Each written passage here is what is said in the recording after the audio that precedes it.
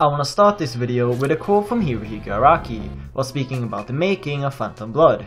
Quote, "It was hard coming up with the first Joestar. The series had potential to go on, so in my mind I wanted to create a first Joestar that could function as a symbol of purity and dignity, rather than a unique fresh character, which was why he was so difficult to come up with." End quote.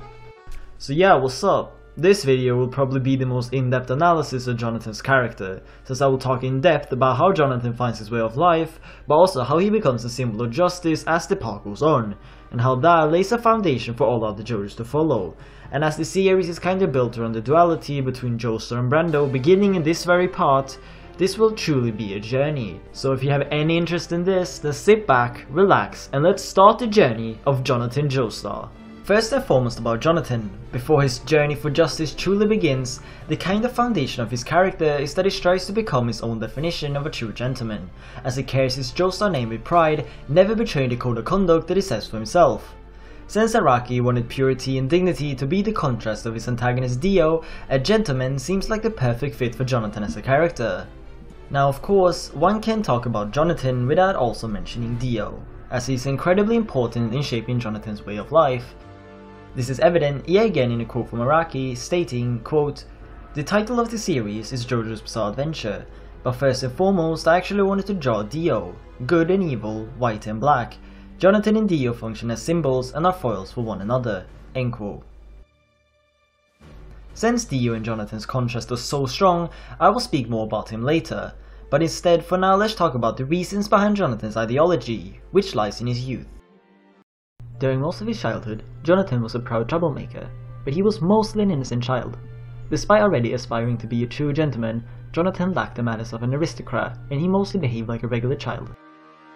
Jonathan's mother, having died before he could remember her, leaving the stone mask as one of the few mementos of her work. This impacted Jonathan, since without the mother, his only figure to look up to and aspire to follow was his father George. Naturally, being raised by only his father, he followed George's gentleman ways. Growing up without the mother, combined with the ostracizing that their fellow boys did towards Jonathan because of his status as a Joestar, left him somewhat lonely for his early years.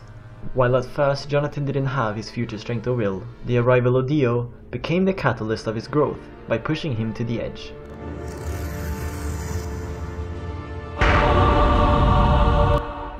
Araki states that, quote, "There were limitations on how I could write Jonathan, because he was a symbol of justice, so he may be a bit on the boring side. I solidified his character as I went. Jonathan is passive, reacting to Dio's various attacks, and this leads to him discovering his way of life." End quote. As stated, Dio's psychological and physical torture towards Jonathan, making his peers dislike him, the love of his life avoid him, as well as killing his last remaining friend Danny, who saved Jonathan when he was young, cementing their friendship forever. All of these actions, combined with the feelings that Jonathan had of just being less than Dio, as he's not as smart nor as strong, made Jonathan choose the path of righteousness and made him value his honor. For example, when Dio targets Erina and Jonathan's relationship, which after Jonathan finds out, with honor on the line, and yeah, you know how much they value his honor, he fights with such strength and determination as he knows that if he loses, then he would have to live in Dio's shadow for the rest of his youth. And after beating Dio's ass, some years pass as he continues his duality with Brando. Yes, the rhyming was intentional. Jonathan Joestar. この物語は謎の石仮面にまつわる2人の少年の数奇な運命を追う冒険譚である。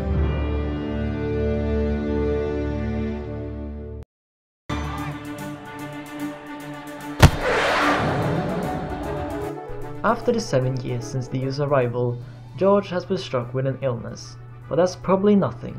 More importantly, Jonathan grew a lot, and I'm not just talking about muscles. No, Jonathan's physical strength aside, he evolved as a person, finally growing up and choosing his own way of life. Jonathan became the person that we'll see for the duration of Phantom Blood because of what Dio did towards him, since his growth came from seeing how evil a person can be, and from that, he chose the path of righteousness. Of course, Jonathan never forgot the things that Dio did to him. However, he truly felt something for him, since they lived together for so many years. I personally feel like he wants to forgive Dio and embrace him as his own brother, but really can't, since deep down inside he knows how evil he can be. Of course, this makes it even more sad when he murders George and rejects his humanity, as he betrays Jonathan in more than one way. But before that fight in the Joestar Manor, Jonathan has found a letter making him believe that Dio is the reason behind his father's illness. This poisoning of Dio's adopted father George acts as a sort of climax of Jonathan and Dio's early duality in the first act of Phantom Blood. At this time, Jonathan goes to London to search for evidence of Dio's poisoning of his father. He also meets someone truly special there, at Ogre Street of all places. He encounters a couple of thugs, one of which is the legendary man beloved by everyone who has read Phantom Blood. That man, of course, being Tattoo. What, you don't know who he is? Well, he's this dude. Anyway, Tattoo attempting to stab Jonathan with a knife, after which Jonathan grabs it, shows his character growth so far in the story, as he's no longer a spoiled child. But this action also takes the attention of another man. This man's name, granted it is a pretty forgetful name, you know, why couldn't Araki have chosen a distinct, traditional British name, you know, like Brad.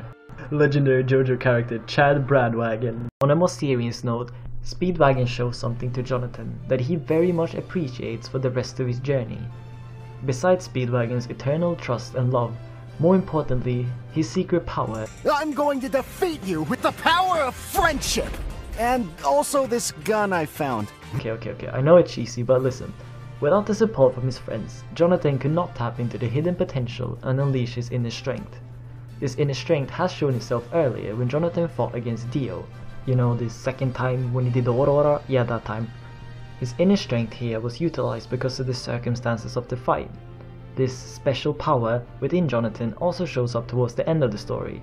But we're not there just yet, so I will elaborate on this power later when we actually get there. あんたの名前を聞かせてくれ。ジョナサン・ジョースター。よし、ジョナサン・ジョースター。東洋の毒薬を売るやつを探していると言ったら、気をつけな、やつはこそずるいぜ。もう3日。Moving on a little later into the latter part of the first act, when Dio finally rejects his humanity, strengthening the contrast of Dio and Jonathan. Dio rejects his own mortality to become a stronger being, whilst Jonathan is just trying to cope with his own life and destiny. At this moment, Jonathan only has one goal left to fulfill, that being to stop the man who invaded his life, separated him from his love, killed his best friend and his father. By stopping Dio, he will protect those that he loves, and even if most of them already are dead, the Joestar legacy will never fall, especially not to an evil leech like Dio. Goodbye, JoJo!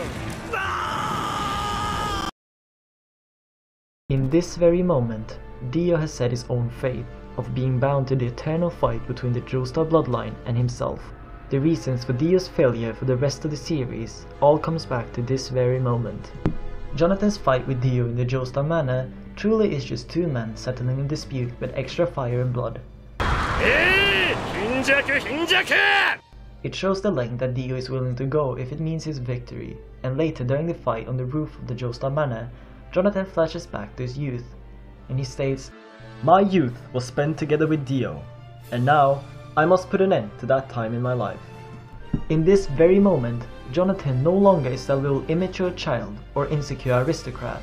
No, instead he's a true hero, a man like the various tales of legendary warriors that stand up for justice. Jonathan becomes a true man, someone his father would have been proud to have raised, but the battle between the brothers is cut short as the manor burns down and the fight results in a stalemate. And as such, the journey to stop Dio begins. This second act of Phantom Blood is Jonathan seeking judgment and justice, and of course, finally putting the endless conflict between Brando and Joestar to rest. Jonathan's journey of becoming a symbol of everything just begins here. But that will be for the next video, since I want to make a worthy part 2 and not just half-ass it. This is my first character study of a main JoJo, so I thought why not start with the first one. Jonathan was never anything special in my opinion, but after making this video, well, I can see him through a different light. I think he's pretty cool and I understand why people like him. I just don't understand how people will pick him over, well, you know, anyone else. Anyways, I hope to see you in the continuation of the journey of Jonathan Joestar.